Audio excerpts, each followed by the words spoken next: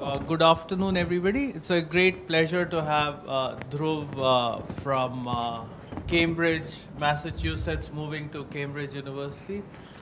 He's going to talk about tropical geometry and Hurwitz numbers. All right. Yeah, thanks very much. Thanks for coming. This is it's really fun for me to be able to talk about mathematics in Chennai because I grew up here and then I left for 10 years. And before I left, I didn't know any mathematics. So somehow feels as though I've made progress as a human being, which is good. So yeah, so I'd like to tell you a little bit about the tropical geometry of Hurwitz numbers. And my hope is that if neither of those two sets of words are familiar to you, that's perfectly fine, because I think they're both interesting subjects, one very old and one very new. So what I study tropical geometry, which is basically a collection of combinatorial techniques that have been developed in the last say 15 years or so that kind of translate problems in algebraic geometry into problems in combinatorics or piecewise linear combinatorics.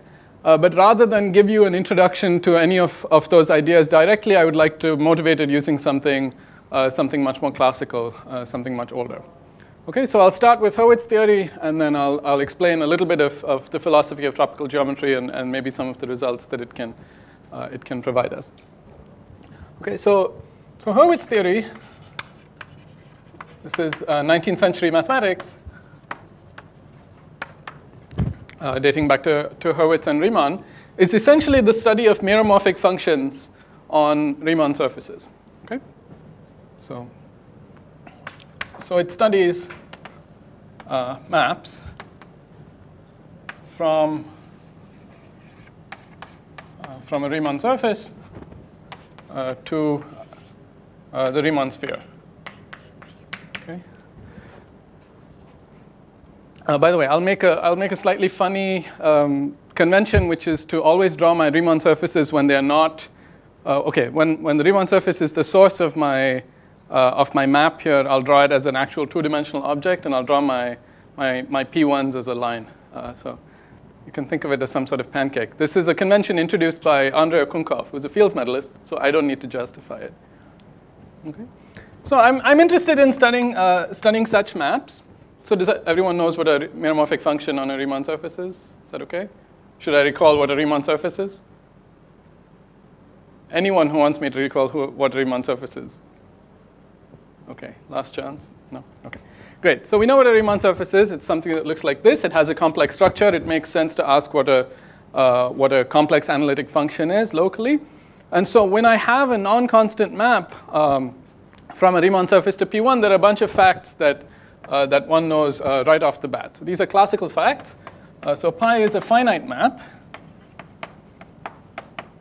which is exactly what it sounds like. So the preimage of every point in the base is a finite collection of points in the source. In addition, pi is unramified over all but finitely many points.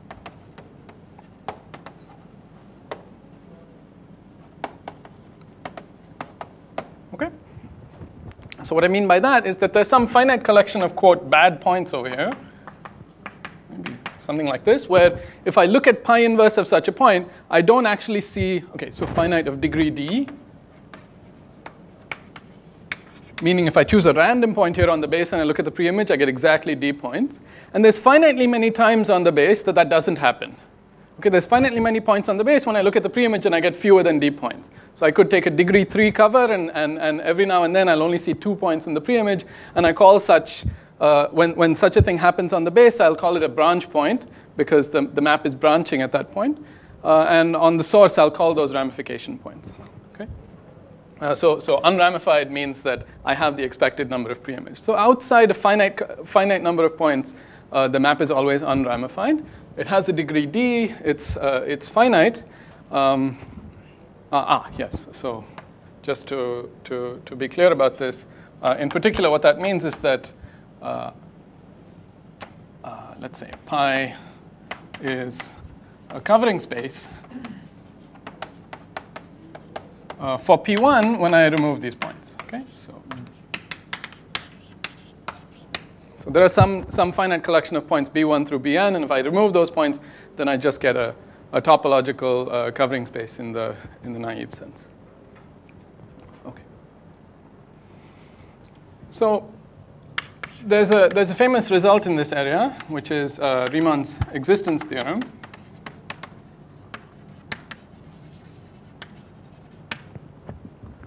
Which I won't state in its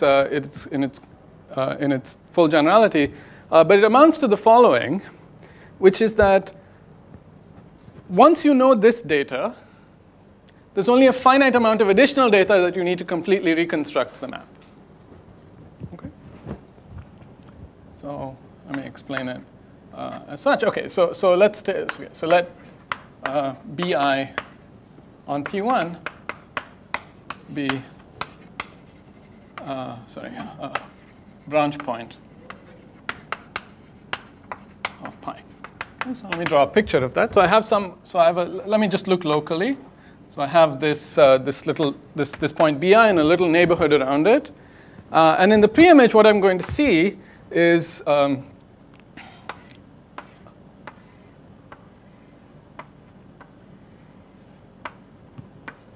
something like this, where above Bi I see fewer than the required number of pre-images, but nearby Bi I actually see all the full degree D. Okay, so this is pi when I look locally. Okay, so locally pi looks of this form. So in this case, the degree is whatever it is, 4 plus 3 is 7. So this is degree 7. And you'll notice there's naturally a piece of combinatorial data floating around over here, which is I can ask at every point how many sheets are coming together at that point. So here there are 3 sheets coming together. Here there's 1 sheet. Here there's 1 sheet. Here there's 1 sheet. And so what I get is a partition of the degree. In this case, partitioned into mu 3, 1, 1, 1, 1. Okay. So maybe I should call this mu I. So mu I is naturally attached to Bi. So when you think about the geometry in this situation, the following interesting thing happens. So let me label these pre-images. Okay, so I'll fix a point here, and I'll look at the pre-images. I see 7 of them. There's something interesting happens here, which is that if I choose a point and I look at these D pre-images, and then I go in a loop, and I come back, what I'm getting is an element. So this is called the monodromy of this cover. What I get is an element of the symmetric group, because there's no guarantee. In fact, usually it won't happen that if I just go around this loop, the order of the sheets won't change, right? So I could start here, and I could go around the loop, and I can come back to somewhere else on this, right? So in effect, what this gives me is what we like to call a representation of SD. Actually, let me just do it this way. So I get monodromy data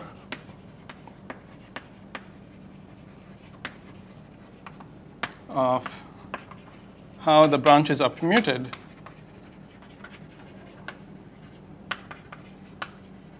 as I go around the loop. Okay, so around just these special points, I have this extra bit of data, which is as I go around the loop, what happens to the sheets above. Okay, so Riemann's existence theorem tells us that the data of exactly how that happens, the data of how the sheets get permuted as I go around every branch point, together with just this topological information, is enough to reconstruct this covering. Okay? And from this, you can deduce the following fact, which is if we fix the branch points B1 up to Bn, and we fix everything in sight, actually. So D, and then mu1 up to mu D, which are, mu1 up to mu n, which are partitions of D, which are recording the nature of the geometry above these points. Then, and the genus of C then there are finitely many covers of P1 satisfying this data. Okay? So there's some basic input, which is the genus, the degree, the ramification information, which is just in the form of these partitions, and the locations on the base where you want the ramification to happen. You put all of that together, and you get some problem, right? Some reconstruction problem from the discrete data. How can I construct each of these covers? And from the Riemann existence theorem, it follows that there are only finitely many. Okay, so the Hurwitz number, the Hurwitz counting problem, is the answer to that question. So how many such are there?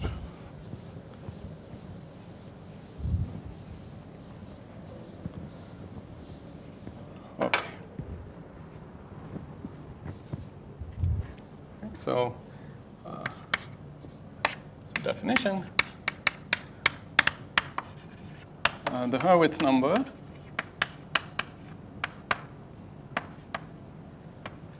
so this is going to be a number that takes a lot of discrete data as input. So it's H for Hurwitz, degree G covers of P1 of, genus G covers of P1 of degree D with partitions mu1 up to mu(n), and then we just understand that I pick n points on the base, my favorite n points on the base to fix where this is happening.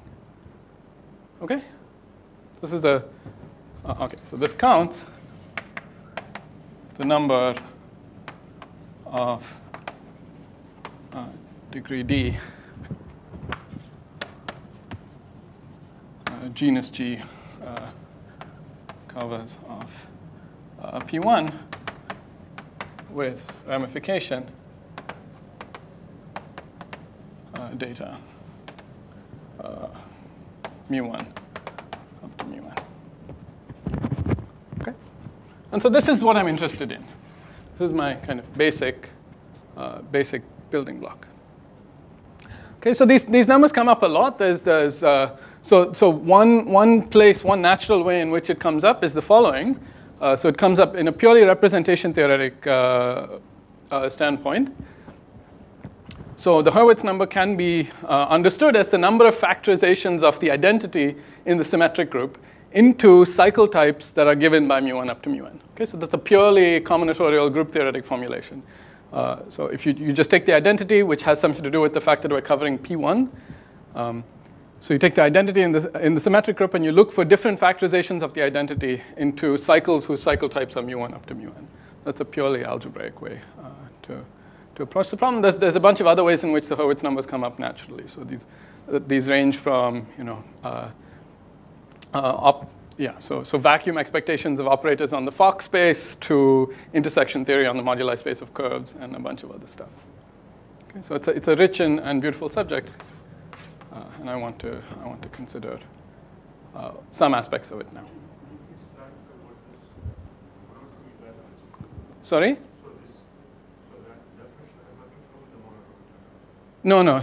So the monodromy data is so this is the So the Riemann existence theorem is the statement that the monodromy data determines the cover, from which you can deduce this fact that I just said, which is that so I just don't want to write it out in full glory, but that statement is just that the number of covers of the Riemann sphere with this input data is equal to the number of factorizations of the identity in the symmetric group. So that's essentially what is in that statement.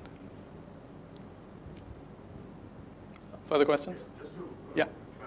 Yes. Give us one example of a number of factorizations of cycle types. Is that possible? So it's a different from the perspective I'm going to take. I'm going to take a more geometric perspective. So yeah, but I'm happy to. If I do it at the board, I'll mess it up for sure. So let me cop out of doing that. Okay.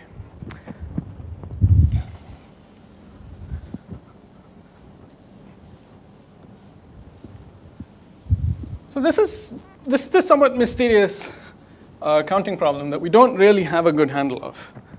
So understanding the Hurwitz numbers, in some sense, okay, we have some recursive formulas for them. If you really wanted, if you gave me a D and an R and a G and you wanted to compute if you wanted to compute the Hurwitz number with those parameters, in particular, in principle, you could ask a computer to do this, right? But asking a computer to do factorizations in the symmetric group is a problem because d factorial is a large number once d gets reasonably large. Okay, so it's not really. So it would be nice to have some structural understanding of this. And so because of this, people have kind of started, or people often settled for a little bit less than understanding this problem in full generality. And so the first case in which, okay, actually, maybe just I'll introduce the one I'm interested. So there's a sub problem of this problem, which are called double Hurwitz numbers. Double Hurwitz numbers. Okay, so these are Hurwitz numbers where, so this is HGD mu1 up to mu n, where the following happens, where mu1 and mu2 are arbitrary. Okay, you can pick them to be whatever you want, but I'm going to insist on mu3 up to mu n are simple. Okay, so simple here means that mu I is equal to 2, 1, 1, 1. Okay, so this is the simplest possible non-trivial partition you could have. Just a word about why one would do such a thing. So if you've never seen this before, you should ask yourself, why am I bothering keeping track of this ramification data at all? So there's a basic topological fact, which is that when you have an unbranched covering from one surface onto another, then you can compute the Euler characteristic of the base from the Euler characteristic of the source and the degree of the map. Right? And this is not so hard to think about, right? So if it's an unbranched covering, you just take a triangulation of the base, and you take the preimage, and you'll get a triangulation of the source. And now you just do vertices minus edges plus faces, and then you get the Euler characteristic. So there's some basic abstraction to having unramified coverings, which is the Euler characteristic. Right? If the Euler characteristic is wrong, I can't have unramified coverings, which means I'm going to have to force some branching. Right? And so the amount of branching that I force is governed by these. And so the closest you could be to unramified, the closest you could be to having just a covering space, is to have finitely many points with the simplest type. Okay? And so even before people came to double Hurwitz numbers, which are interesting for reasons that I'll get to, people were actually studying simple Hurwitz numbers where every single one is asked to be simple. Every single ramification type is asked to be simple. And even there are interesting questions to ask. There are structural properties that come out. Okay. So before I kind of move into the tropical geometry side of things, I want to tell you one result that is kind of interesting about the structure of double Hurwitz numbers. Okay. So in order to do that, let me make the following definition. So I just want to pick a collection of vectors, maybe z1 up to x1 up to x capital N.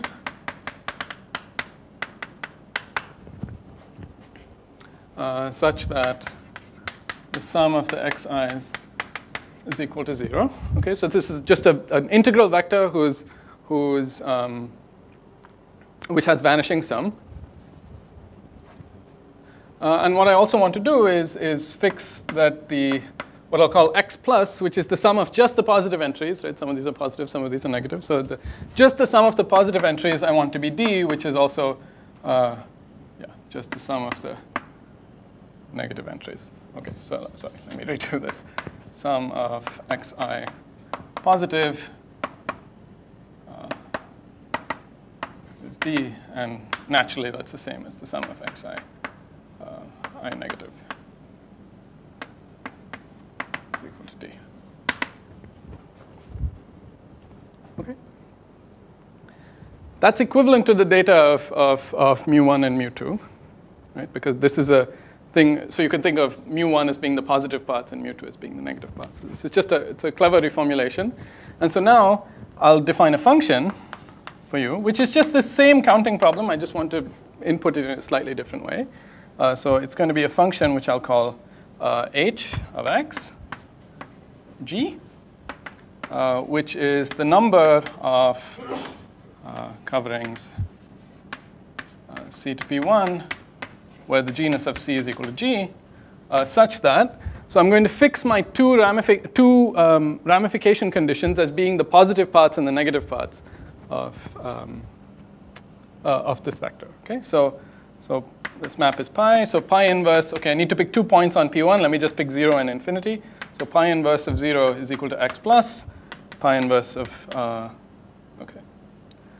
infinity is equal to x minus. I'm being a little sloppy here. When I say is equal to, I mean that the profile that I see above infinity and above 0 is x plus and x minus. Okay? The only thing, it's the same counting problem. I haven't changed anything. The only difference is that I've made it in, I've written the counting problem in such a way that the input is an integral vector in Zn which has vanishing sum. Okay, that's the only thing I've done so far.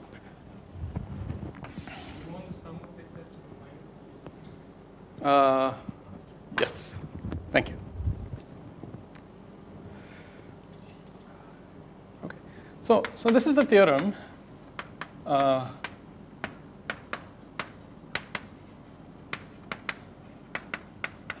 So the first proof of it is by Golden, Jackson, Vakil. This is 2006, and then the proof I'll talk about is due to Cavalieri, Markbig, and Johnson, 2008. And the second proof goes quite a bit further and tells us more. But let me just state the simplified version for now. So the function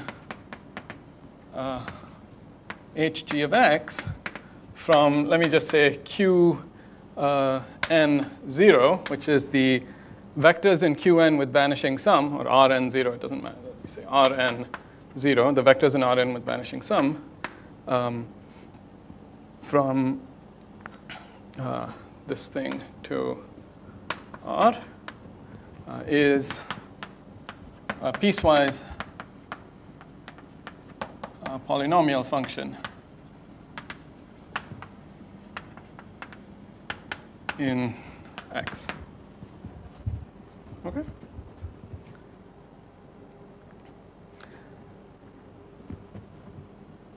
Okay, so the way I've formulated it, I only defined hg of x for integral values. But, okay, so the real statement is that there exists a piecewise polynomial function. I'll come to exactly what I mean by that. But there exists a piecewise polynomial function such that on the integral points, right, on the integral points, hg of x agrees with this Hurwitz number count. Right? So let me just stress that this is not, there is, even to this day, and this theorem is 10 years old, 15 years old now, there's no really fantastic reason to believe why such a thing is true, right? I'm changing the ramification data. Right? Why should changing the ramification data depend in a polynomial fashion or piecewise polynomial fashion? I'm only allowing ramification at 2 points, and somehow I get a polynomial dependence. This is a somewhat striking result. No, it's actually not expected for more points, and in a particular sense, it's a little funny, but it's not expected for fewer points either. Yeah, even for 1 point, in some sense, we don't expect polynomial dependency because let me not get into that. But somehow it's something magical that's happening about 2-pointed Hurwitz numbers, and there's a lot of geometry in the background, but I would say this is still a.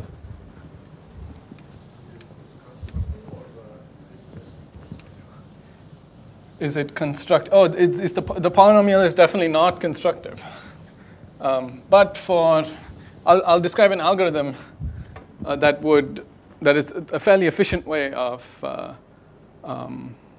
computing these Hurwitz numbers. in a second. But it's definitely not constructive. Sorry, okay, so let me come back to this piecewise polynomiality, just because it might not be clear. So what do I mean by piecewise polynomiality? Well, the domain of this is some vector space. Right? So what I mean by piecewise polynomiality is that there's a finite collection of hyperplanes, and I can describe them if you'd like. So there's a finite collection of hyperplanes which divides my domain into chambers, and inside each chamber the function agrees with a polynomial. Okay? So inside over here, inside here, there's a polynomial. Polynomial p1 of x, maybe p2 of x. And when you cross a wall, so when you cross one of these hyperplanes, so this wall changing p1 of x minus p2 of x has some explicit formulation as well. Okay. But this is what I mean by piecewise polynomial. There are very many functions. That is, there exists at least one. There exists a unique one. Yeah, that's right. Yeah, so these chambers are sort of sufficiently large that the polynomials are fully determined by their values inside the chamber.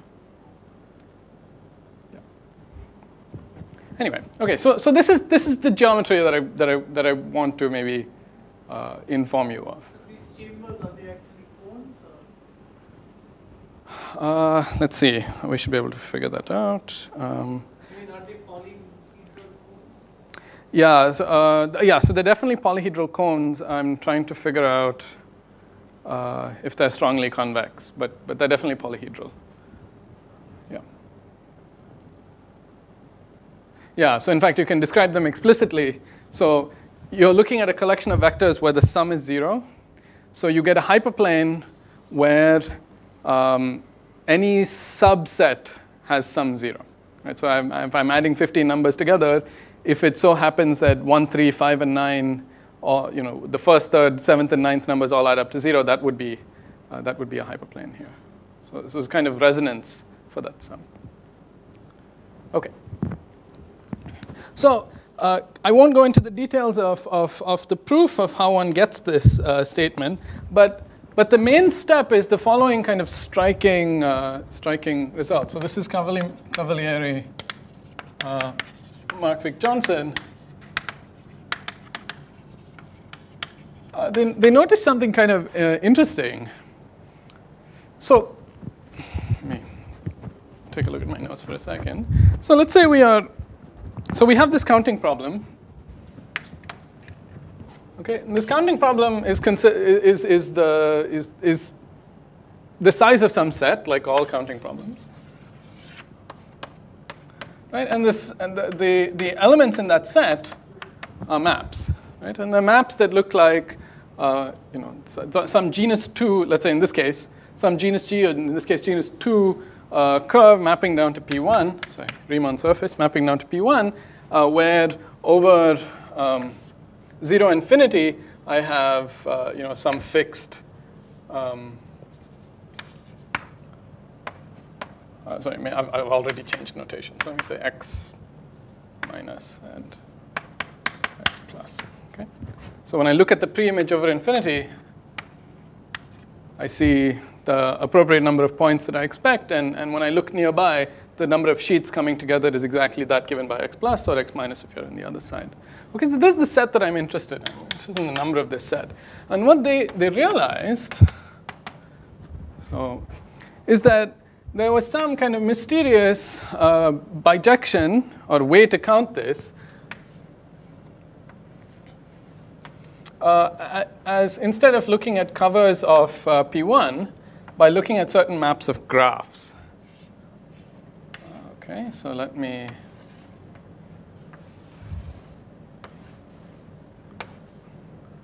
okay.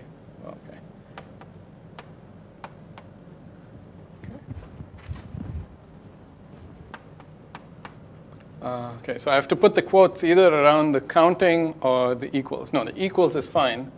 I have to tell you what counting means. It's not just the set theoretic count, but okay. So anyway, before I give you more details, this is just a flavor. So in if you want to create an icon for the folder that you're going to put all of this information in your head, the icon would be, instead of counting maps from algebraic objects to other algebraic objects, we're counting maps from graphs to other graphs, or maybe from piecewise linear maps from something that looks like a graph to the real line. That's probably a better way to think about it. Okay? So that's kind of the very, very broad perspective. And this is an example of what people now refer to as tropicalization. Okay, so this is what people would refer to as a tropical correspondence principle.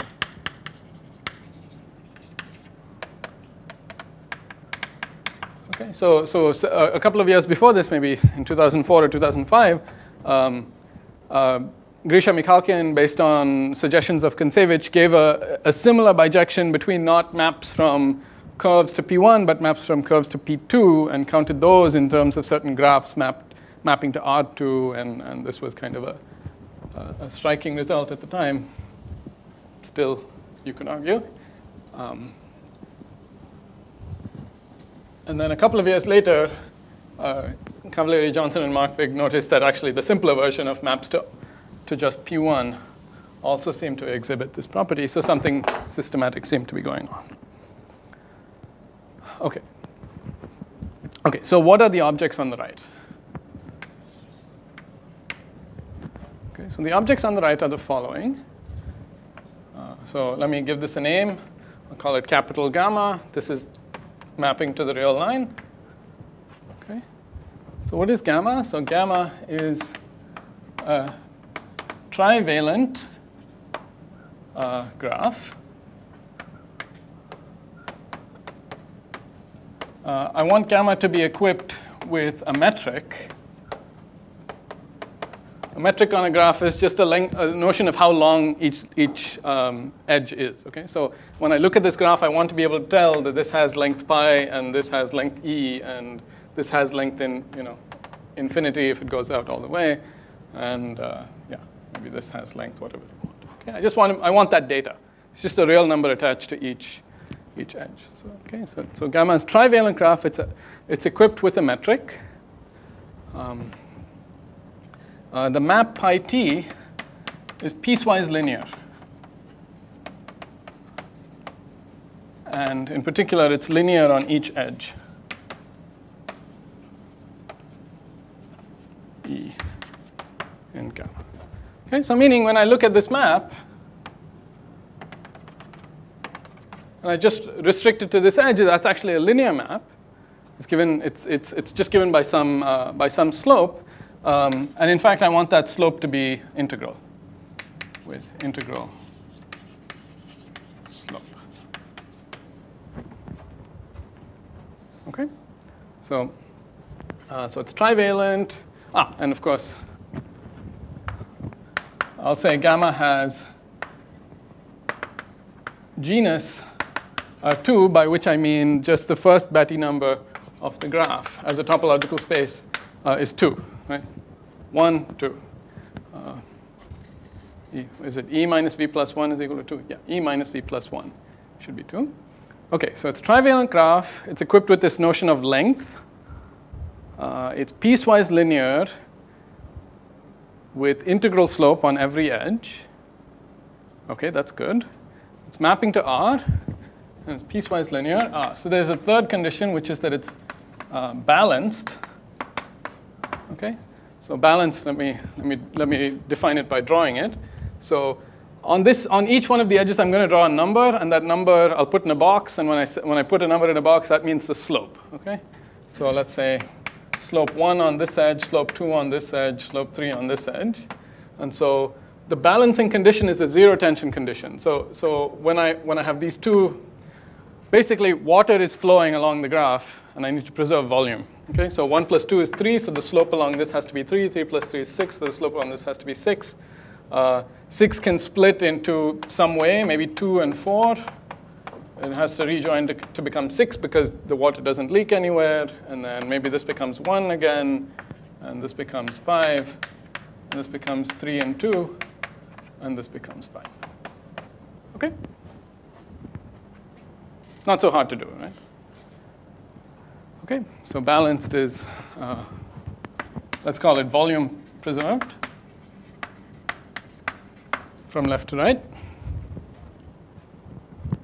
And finally, there should be a finally, right, ramification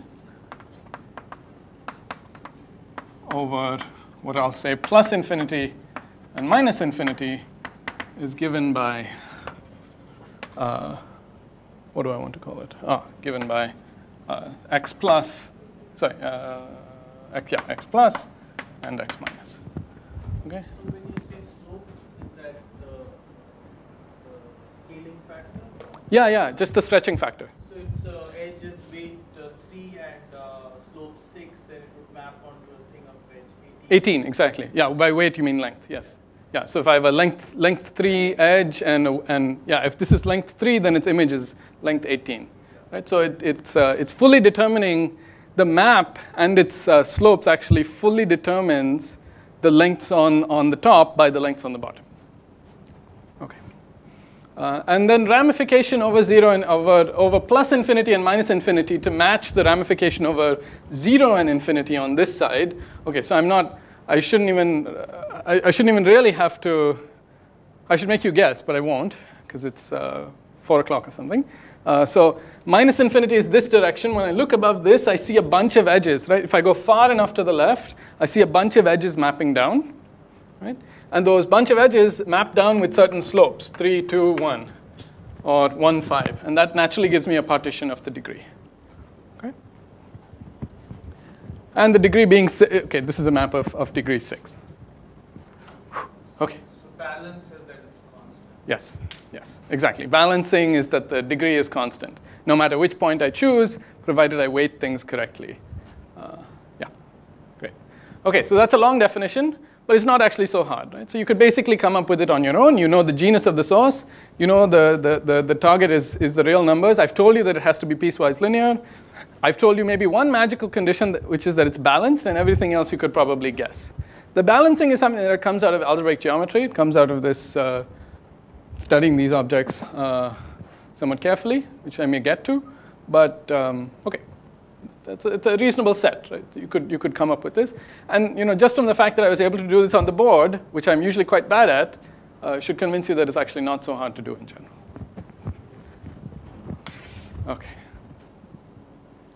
And now, finally, I should describe what counting means. So for every single one of these objects, I'm not actually just going to count them with 1. I'm going to count them with some weight. Okay? So this is a weighted count. And the weighted count, so the weight of a cover from a graph to the real numbers. If I'm given one of these, if you happen to have one of these, then the weight of the cover is the product of the expansion factors of bounded edges. Okay. Product of expansion factors of bounded edges. Okay, so this, and this are not bounded. They go off to infinity, right, by the balancing condition. This is bounded, so 3 times 6 times 2 times 4 times 6 times 5 times 3 times 2. And I can't do that in my head, so you'll have to trust me that it works out. It's a number. Product is a number.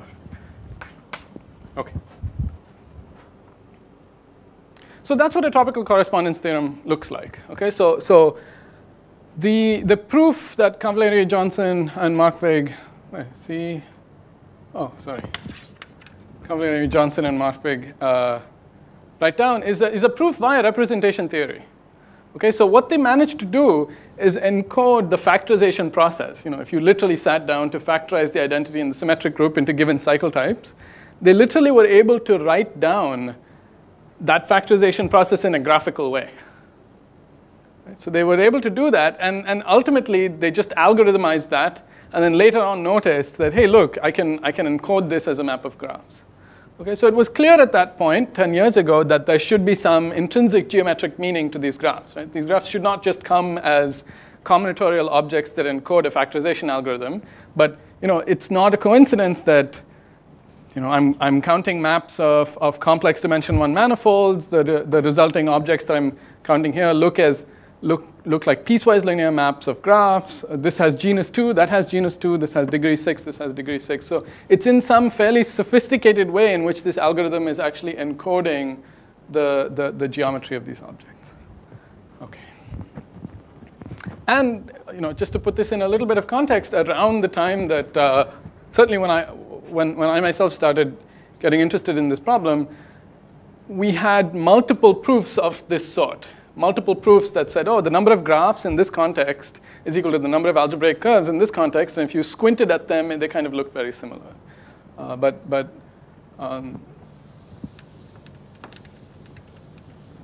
I think we were lacking a really compelling geometric understanding of this.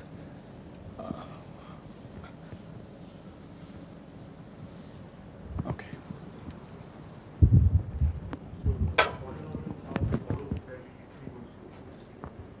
Yes. So thank you. Thank you for the question. I would have almost forgotten. So yeah, let me redraw one of these graphs. Okay.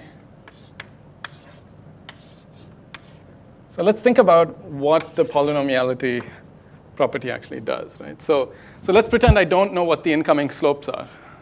Right? So maybe this is x, maybe this is x1, maybe this is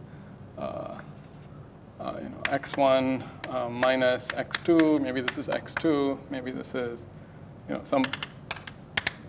just keep going like that. Right? The weight of this is clearly a polynomial in these internal edges. It's clearly a polynomial in the right. So maybe this is so this is again x1 minus x2. I should have drawn more about maybe no. Okay, it is what it is. So the weight of this is a product over these xi's, but the xi's are the incoming and outgoing entries. Right? And so you can imagine that if you change, right, if I can draw this shape without knowing what the x1s are, all I'm really counting is for each graph I have some polynomial, right? A product over these xi's. That's all. For each graph I'm counting whether I'm counting the product of these as being the polynomial contribution. Now, why would it change when you went from one chamber to another? Well, it could change because some of the graphs you're drawing are not valid and they need to be replaced with other graphs. If you had a small subset of things summing to 0, then, okay, this takes a little bit of work, and I probably shouldn't do it on the board, but it turns out that if you have a smaller subset of entries summing to 0, the types of graphs that you get to draw change. Certain graphs will become invalid because the incoming slope here will become 0, and certain graphs will become outvalid because they used to be 0, but now they're not. Right? And so as the shapes of the graphs are changing in the chambers, you get different polynomial contributions. And this also tells you how to detect, when you go from one wall to the next wall, how the polynomial changes, right? Because you just need to figure out which graphs you weren't allowed to draw before and which graphs you are allowed to draw before. So this wall crossing structure was really the big achievement of Cavalieri, Johnson, and Mark Big. Some over valid graphs of this. Exactly. Yes. Exactly. Yeah. So that's at least, in many cases, that's just that these observations are enough to just power through the proof. In full generality, you need some Ehrhart theory. It turns out that these are the number of lattice points in an appropriate polytope that are defined by inequalities involving the xi's. Okay, so it's a really great result. So modulo Riemann, it's all combinatorial. Sorry? Modulo Riemann, it's all combinatorial. Yes, it's all combinatorial. Yeah, exactly. And in some sense, what we're trying to do is put the geometry back in the combinatorics and figure out where it's coming from. Okay, so rather than go more into piecewise polynomiality, just to label it, I want to go in a different direction, which is explain where this combinatorics is arising from in general. Is that a time? Great. Okay, so.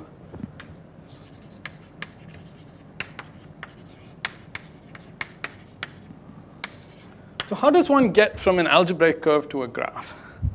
This is a decent question. The standard approach and this is what one tries to make precise, is via what we call degeneration.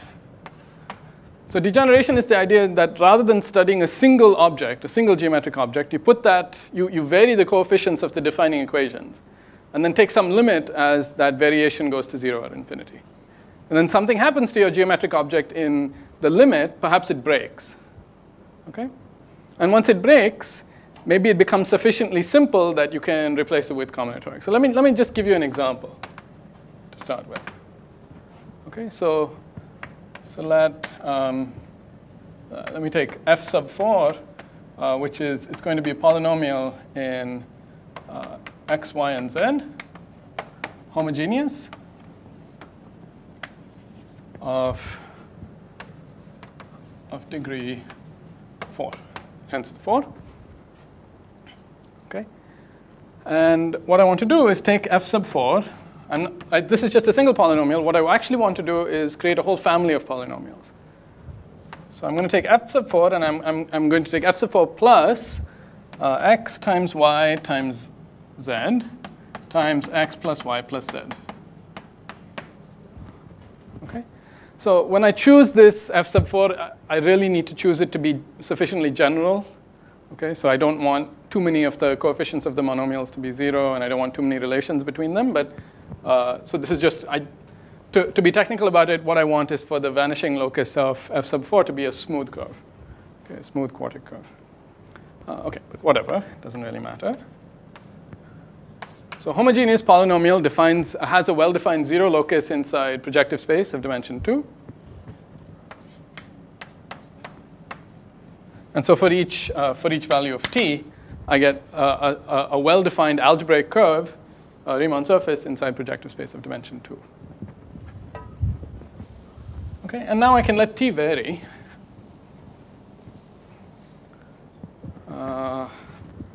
Actually, I should be, sorry, I apologize for this. Let me just renormalize it so that I'm doing t times f sub 4 so that I can send t to 0 instead of infinity. Okay, so when t is non-zero, the vanishing locus of this thing that I just drew is some quartic curve inside the projective plane. This is a cartoon version of it, right? If I draw a line, it hits it at 4 points. Great, so that's a quartic curve. But the vanishing locus of okay, so this is at t not equal to 0.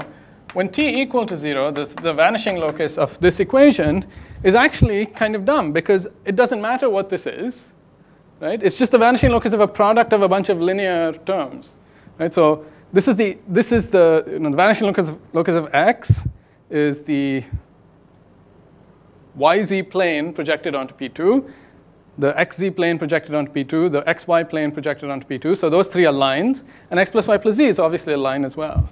And so if you look in P2 at what it would, you can actually do with a computer.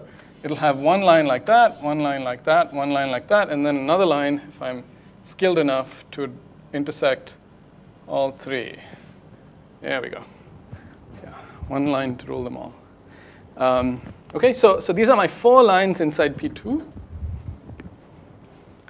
So I started off with a quartic curve, and I ended up with 4 lines inside P2 by kind of just juggling the equations a little bit by t until kind of until something happened. So what was it that happened here? The thing that happened was that the geometry vanished. Right? Lines have no real geometry. If I draw a quartic curve in P2, right, if you look at the complex solutions to that, that's quite complicated. A quartic curve in P2 has genus 3. So it would, even as a topological surface, it would look like this. Is that right? D minus 1 choose 2. Yes. Okay, so even just as its topological structure, it looks like this. Whereas a line is something, it's just a sphere. Complex points are just a sphere. Over the real numbers, it's a line. So the idea is that there's no geometry left here. That there's no geometry left in the components. What is interesting, however, is the fact that those components come together in non-trivial ways.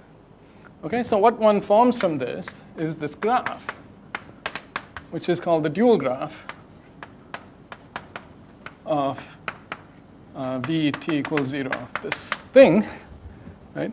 And what I'm going to do, so the reason it's called dual, is because I'm kind of going to reverse the dimensions. Every time I see a component here, I'm going to put a vertex down. And every time two components meet, I'm going to draw an edge between them.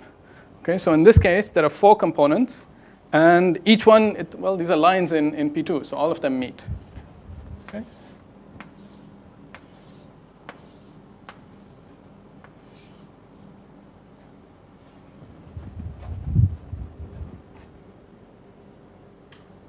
K4.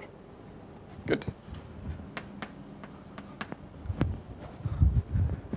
Right. So the basic principle of tropical geometry is that the objects like this, they can't capture everything about the vanishing locus of this, but they often capture quite a lot. Okay?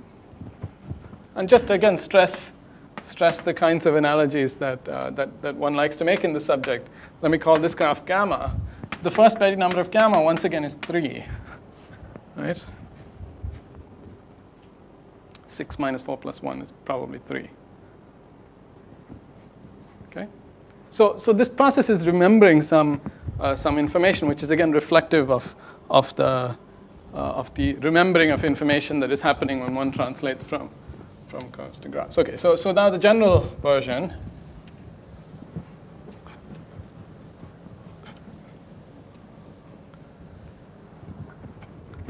It's not so dissimilar.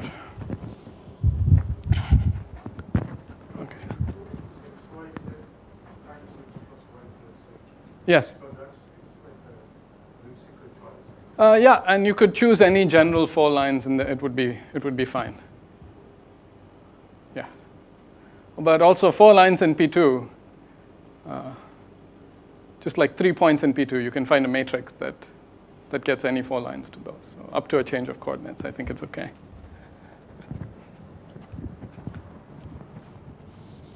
Okay.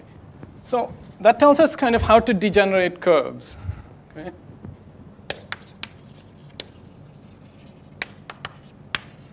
So kind of step 1 in this program is degenerate curves to graphs.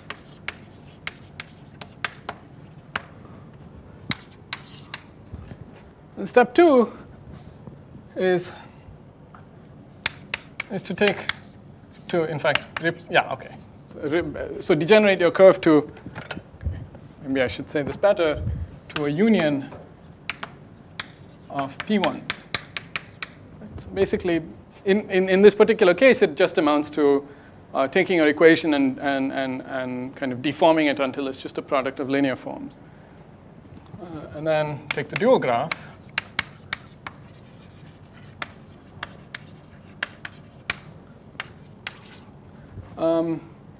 And so then you prove a theorem. So this is a serious amount of input into this is an old paper of Harris and Mumford, but then you need to extract some combinatorics from it, which my co-authors and I dug through. Which is the fact that not only can you, so when you're given a cover,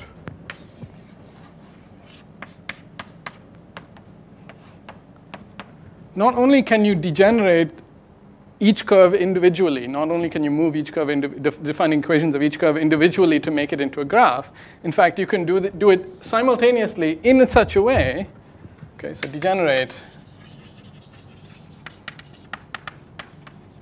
in such a way that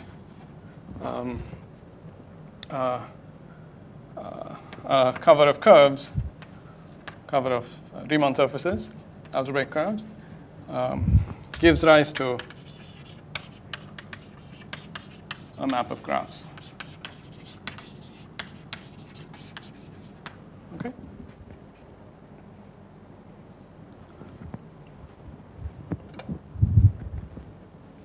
So that tells you that there is some way to go from the set of all covers of curves of a fixed curve, maybe with fixed ramification data.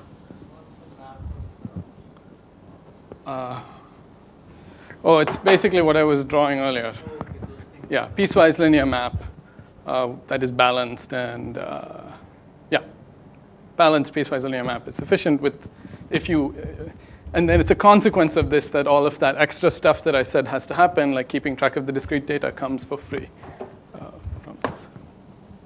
Okay, so that tells you that there's somehow a map, not just from curves to graphs, but from covers of a curve. Okay, maybe I should do it like this. So from map C to P1 with specified ramification to the set of maps gamma to R with specified ramification. And so this map is called the tropicalization map. So there exists some map like this. Yes. Yes. Well, just like in the curve case. Okay, yes. I don't know what a cover of graphs is. Okay, I'll say cover of graphs, but then you have to take the definition to be exactly what I told you before. But what you do get for free is a piecewise linear map that you then show covers everything that you want. Okay. So that tells you at least that there's some map. Every time you have, a family of covers of curves, you get a particular map of graphs, right? So in the case of that complete graph example, K4, we really needed the whole family in order to get this graph at the end of the day. So really, what we get is that families of covers of curves go to particular graphs. Okay. I'm rapidly running out of time. So how should I continue? Okay, so let me do it this way.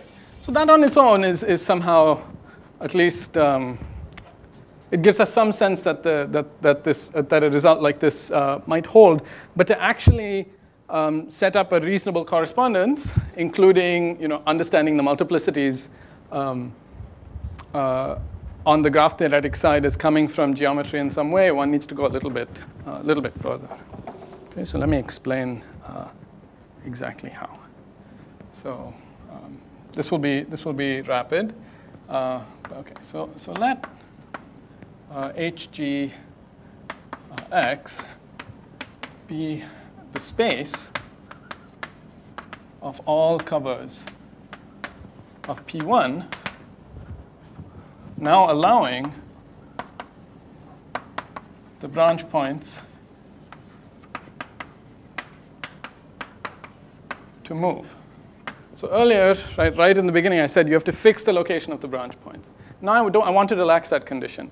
If you fix the locations of the branch points, then it turns out that you just get a finite set, right? Because there are finitely many covers. But if I allow the branch points to move, then it turns out that the resulting set, which is now infinite, has some interesting geometry.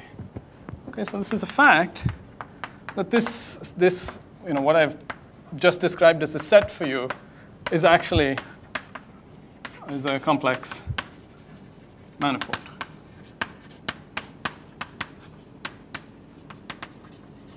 So algebraic variety, smooth algebraic variety in this case.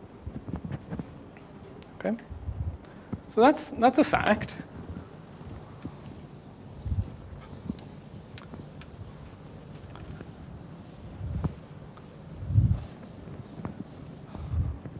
So once one knows this, you kind of start trying to look for the same thing on the graph theoretic side. So similarly, you have some sort of proposition, which is that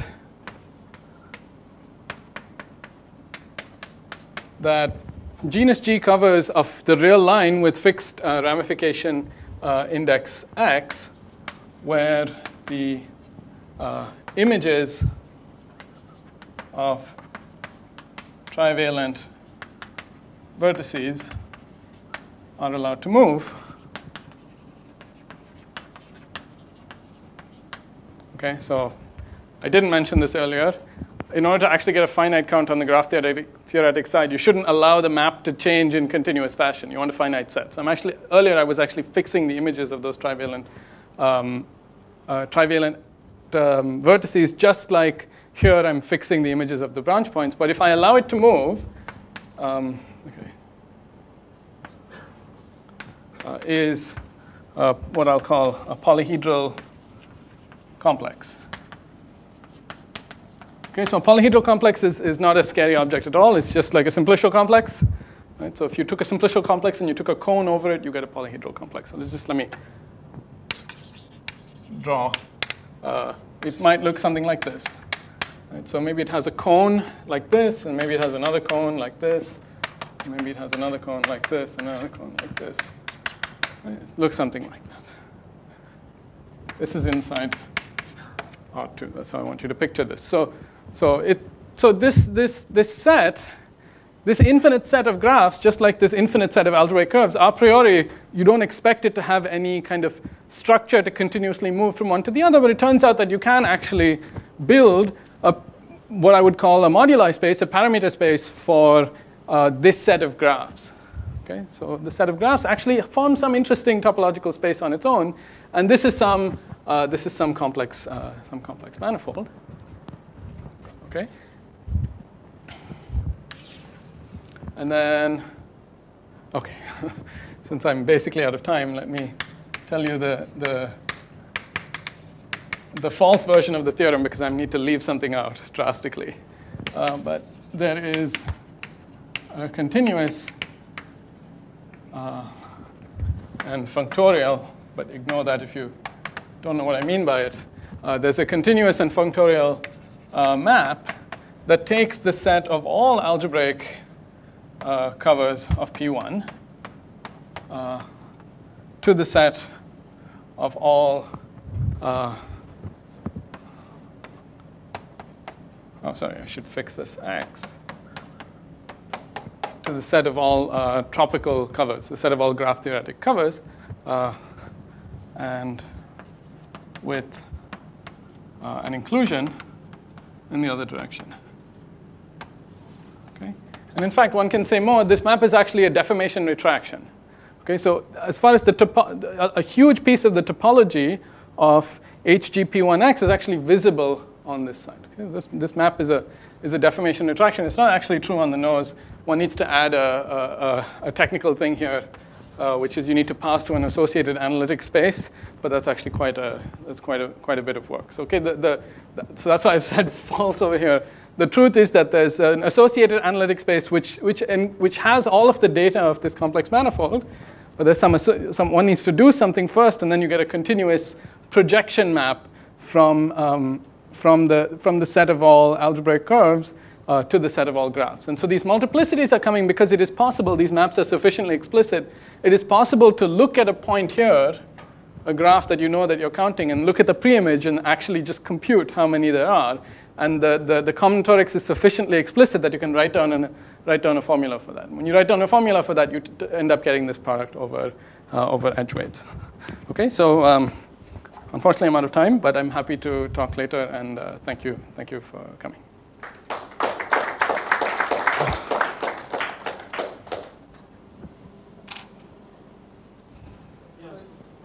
Yeah. Of Hurwitz theorem. Yeah. Initially you said I am a little confused. That number of covers is finite.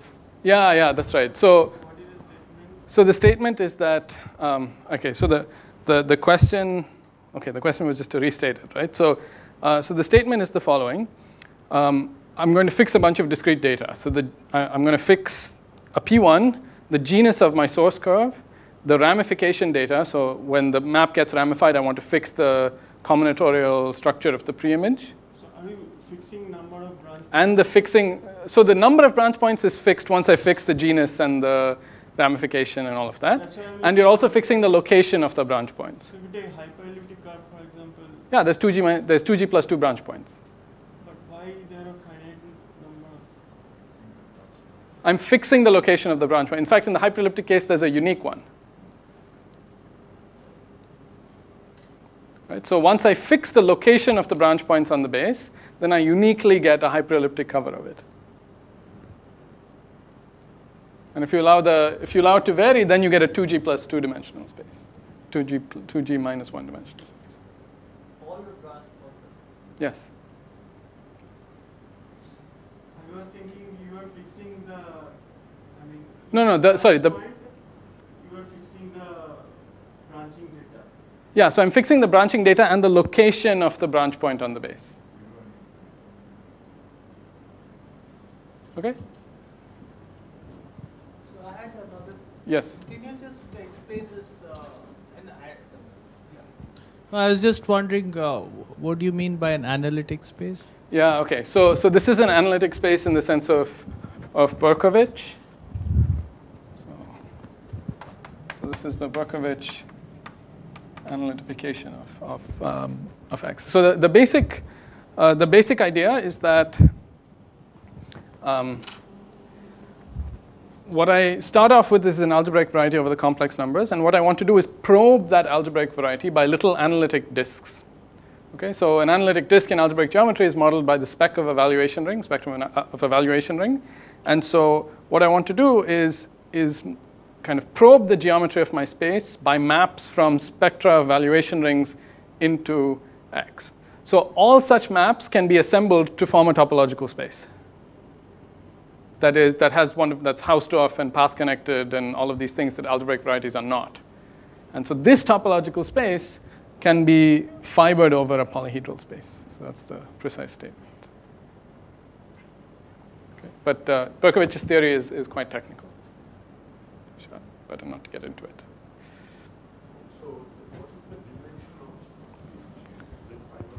Yeah, so they are the dimension of the fiber. Okay, so that's again kind of getting into the weeds of Berkovich's theory. Let me see if I can explain it well.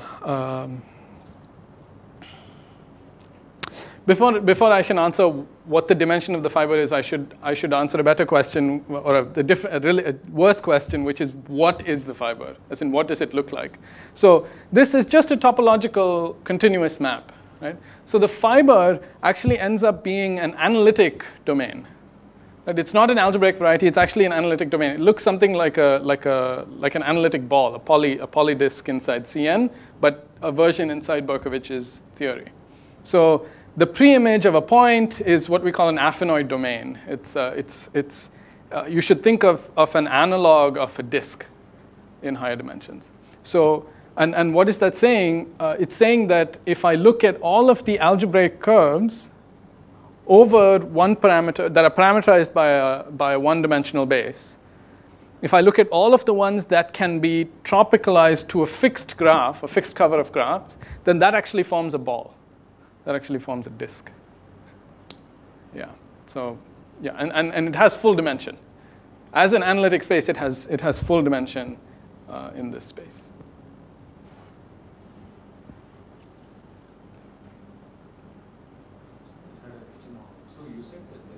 Other such results which have the same flavor. Yes. Yes. So, I mean, are all of them explained by similar?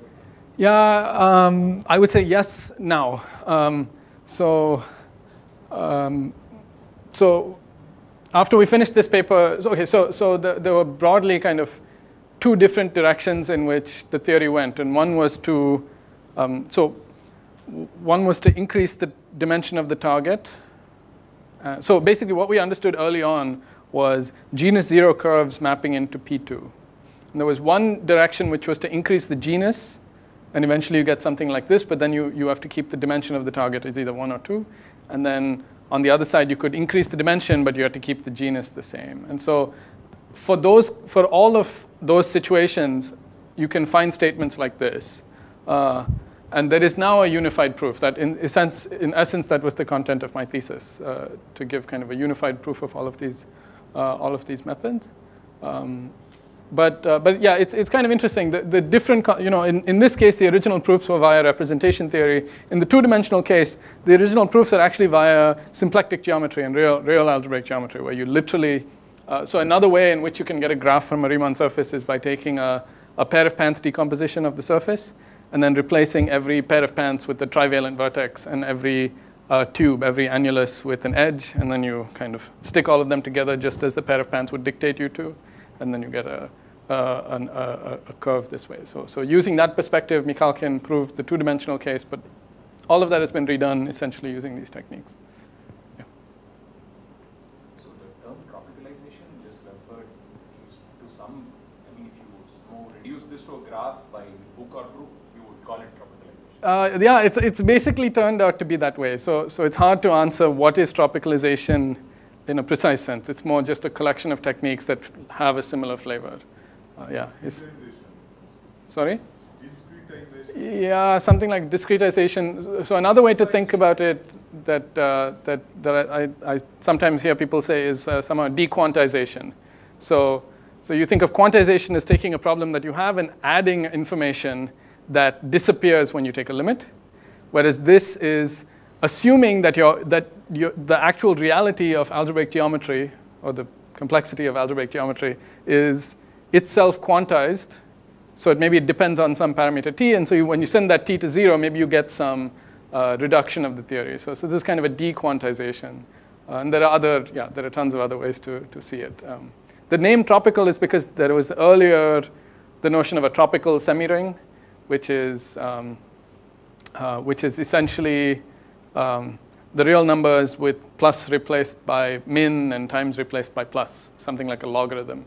And so when you try and push forward geometry through this change of operations, you end up with piecewise linear objects. So this tropicalization is not the same as that. It's all related. It's all related.